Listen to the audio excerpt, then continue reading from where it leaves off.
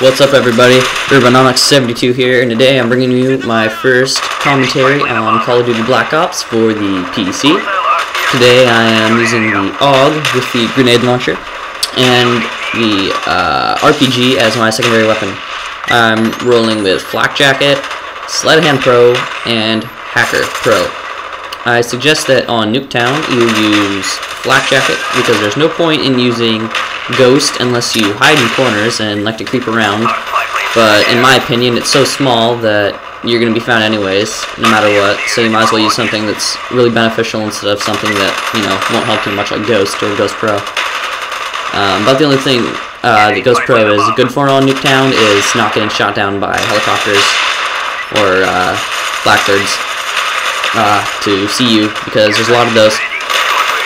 So you can see that right now I am just picking people off from up here. I don't really like running around on Nuketown because there's so many people just like running around trying to shoot you. You usually just get blindsided or you'll get flanked, and it pisses me off.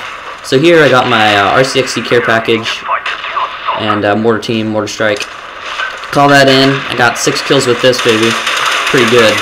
I suggest on Nuketown as well use the big guns, Rolling Thunder like this.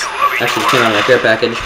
Mortar strike, and maybe some kind of other explosive like Valkyries. Chopper gunner, they work well, but they get shot down too fast. So here I'm throwing in my Rolling Thunder, and takes a sec, but you can see here I get 8 kills. There's 6, and then at the very end I get 2 last ones.